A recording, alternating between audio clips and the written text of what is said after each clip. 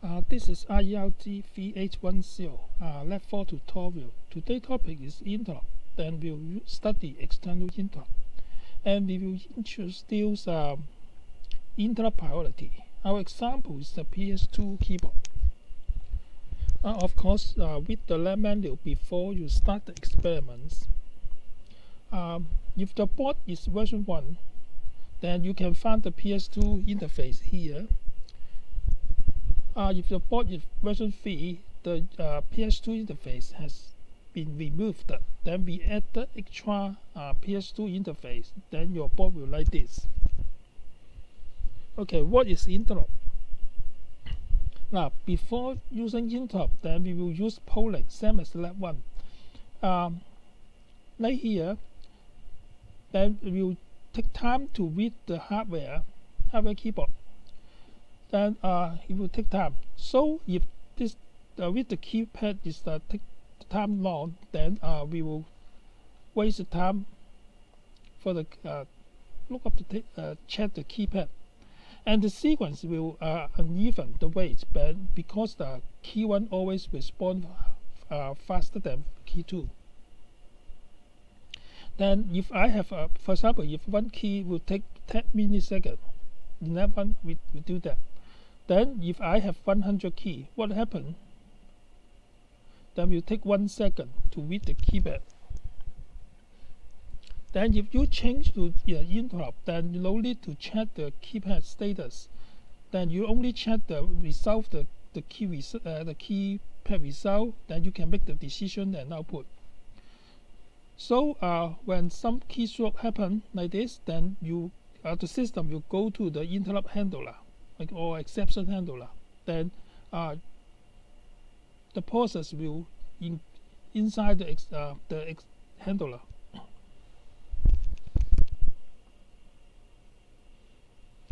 Now compare the polling and interrupt. You do the polling, then you have take time to read the hardware. But if you use the interrupt, then you ignore this part. Then you directly check the status, the result, and make decision and make the output. Okay, well, external interrupt in the M3. Now M3 support 240 exception or interrupts. Only 60 is implemented on this model, and each interrupt with a handler called the IRQ, and only 19 external interrupt in this CPU. Okay, and will connect to the GPIO pins. Some has individual IRQ, and some share the one IRQ. Okay, let us use an image to describe this. Now, M3 has 240 exceptions, but this model F32F103 only implement 60 only. Then we are focused on this 60 exception.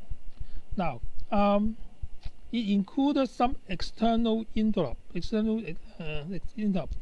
and another remaining interrupt is for the communication.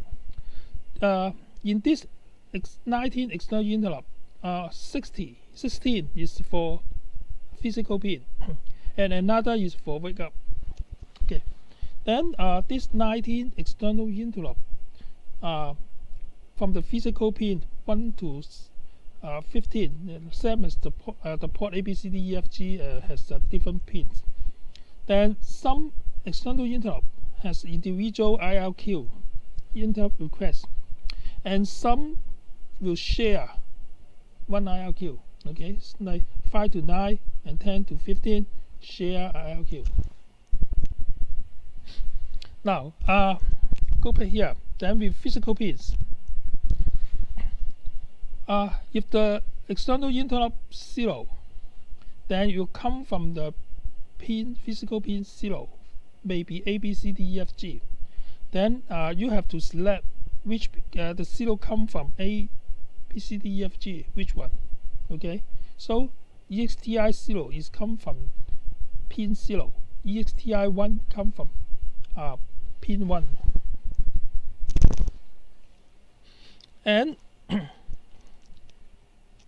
here, external interrupt 0, the IRQ number is 6, not 0.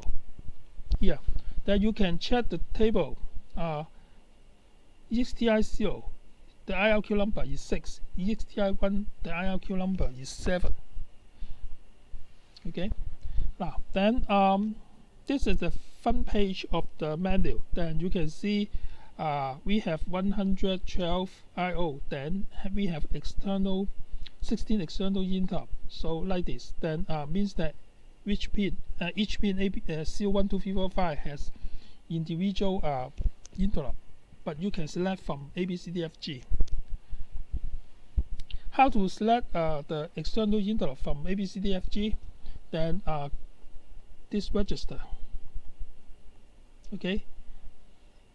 Then each register CR1, for example CR1, control the EXTI 0, 1, 2, 3. CR2 control the EXTI 4, 5, 6, and 7, something like that.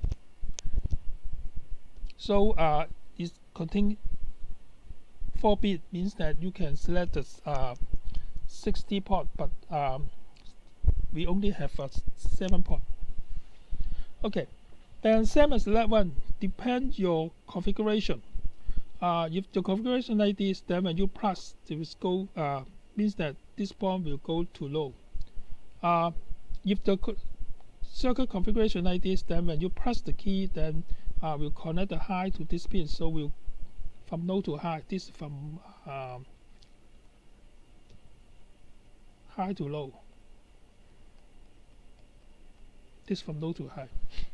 So in interrupt, you can find is the edge is falling or edge is rising. Now here is the register. External pin, this external pin. Then you can use the register rising trigger selection or falling trigger selection. Select the rising edge or falling edge. And this is 2 register, means that you can select both rising trigger and falling trigger, both. Then when select trigger, that this is OR gate. It means that you can use software interrupt. You can set the register force the external trigger, no need to press the key. And you can use a software in your program to force the trigger. Then after that, we'll go to here is a LAN gate. LAN gate, then at this AND gate, then an interrupt mask register, means that you can mask. Mask means that enable or disable this interrupt. Then use the mask. Then if the mask is okay, then we'll go to here. Then we'll raise the pending register. The fact means that it's pending. Then after pending, set the register. Then we'll go to NVIC. The interrupt controller will process the interrupt. So we will use some register like this, rising or falling, and mask register. Okay, then next part is priority. Now priority.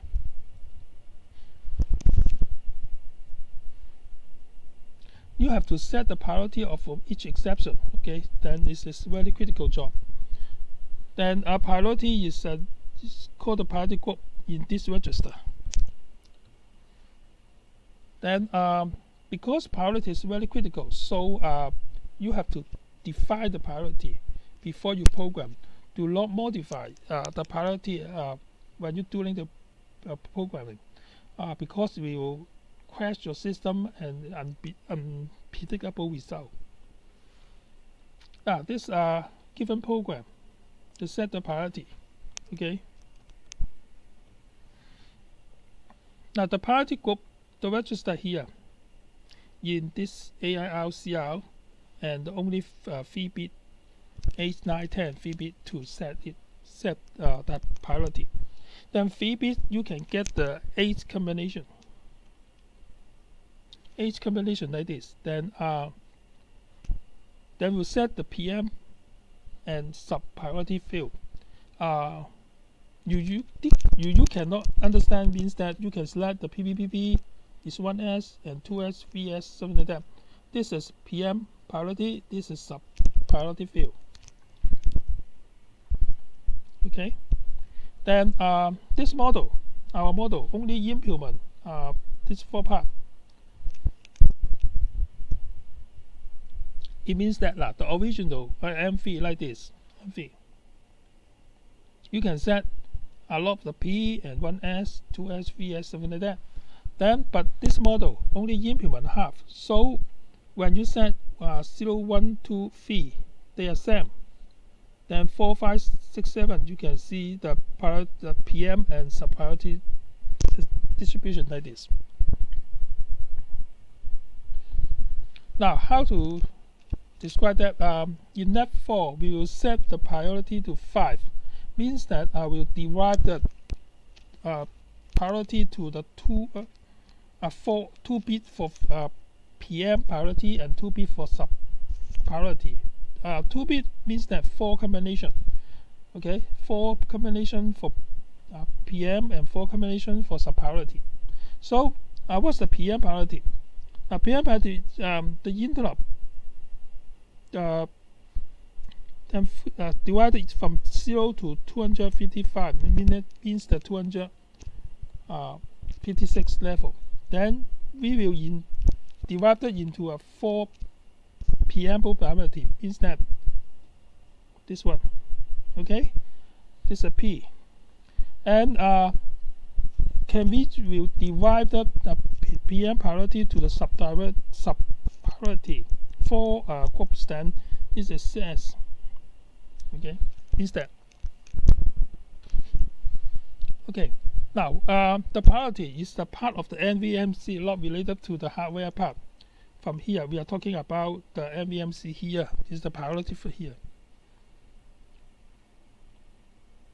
Okay, how to set the procedures? Now, each external interrupt, then you have to configure the GPIO pins, and enable the code, set the interrupt source, the trigger condition. You have to check the IRQ number to write the program, and set the priority. And the last step is enable. Enable is the last step.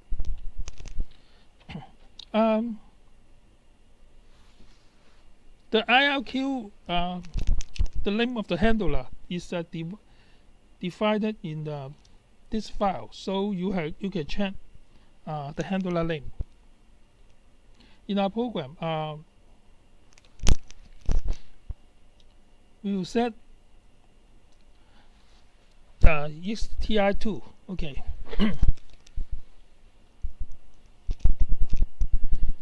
Set the priority to 65. The key 2, 65 here. Then in experiment, now we will set the key 2, the priority 65, and control the output LED DS0. And you create another external interrupt handler. The key up, set the priority 75 and control the DS1. Okay. Then experiment 4.3 and 4.5. Then change the key up to the priorities line 5 and V5, and also control the DS1. It means that key up, you will set the priority V5, 7.5, and 9.5.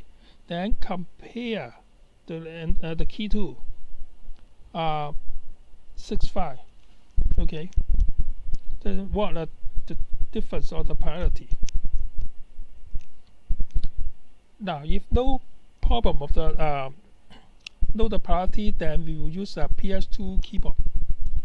PS2 keyboard, the socket like this. Actually, we will use a data pin and copy pin. Okay, data pin is like that. It's very similar as 8P1. this priority. A data bit, start bit, stop bit, same as AP1 in lab2. Then this time we will have another signal, it's clock signal. The clock signal will go down, falling edge will the data will be the center of the data bit. So you can use at this time to take the data is correct. Now I say the UART is common protocol. So then you can see this PS2 use a UART protocol. But in UART, USART is universal synchronous and asynchronous receiver and transmitter. But this time we have the clock signal. So this is synchronous. This is a clock signal. In lab 2, we don't have the clock signal. So in lab 2, this is asynchronous. Then in PS2, not the lab 3 use ASCII code. Then PS2 code will use a scan code, the name the scan code. Then we pass the key, then we'll send the key. Okay. Now if you press the A, press down the A, they will send 1C, right? Then but when you release the key, what happened? We'll send 0F 1C. 0F means a release. So 1C is the pass 1C and release 1C, something like that. So you can do the control alternate delete. Is very simple. And when you hold down the key, then you can see the repeat as AAAA means that 1C will automatically repeat. Now this is another table. You say the scan code. Okay, then in this part you decide the program. Use the clock to PC11 because the hardware connected. Data to PC10. Then use the clock signal as an interrupt. Okay. Then you can use LED to interrupt the indicate the interrupt is working because we don't have the oscilloscope this time. Then when you press down the key, then you can see total 11 clock signal. Means that you have to count number of the interrupt. Means that when the count number to 11 means that to complete a scan code. Okay. Then store the scan code to the variable. Then process the variable in the main program. Do not process the scan code in the interrupt routine. If you have the scope, you can understand, easy to understand because you can measure the waveform. Okay, now remember, we'll try 11. Okay, and here one problem: if your handler is very short, then when you adhere the priority is some problem, then you have to do a little bit, waste time a little bit because it's a pi-line problem. Okay, then another method is duplicate this line. You do the key interrupt the priority twice. Okay, then this program, the main program we give you, then you fill up the program, then do the how to get the keystroke. Okay, now the hint is that when you press the key, then the keyboard will generate a lot of the interrupt, a lot of the clock signal. Then in each clock interrupt or handler, get the data here, and just jot down the data here. Okay, then when if the count number is enough, then we'll process the keystroke scan code main C. Do not process the scan code in the subroutine and the handler subroutine because we want the handler is as simple as possible. Okay, then use the 2-channel. If you have scope, you have 2-channel. Then you have to set the trigger or single trigger or normal trigger. Do not use auto trigger. Then trigger the clock, this one. Okay, then you can get the waveform like this. Now the challenge question. We don't have we didn't do the 0-port receiving, right, in lab 2. Then because I don't want introduce polling to solve the problem, then now you load the interrupt, then you can try to handle the receiving, use the interrupt to solve the problem. Okay.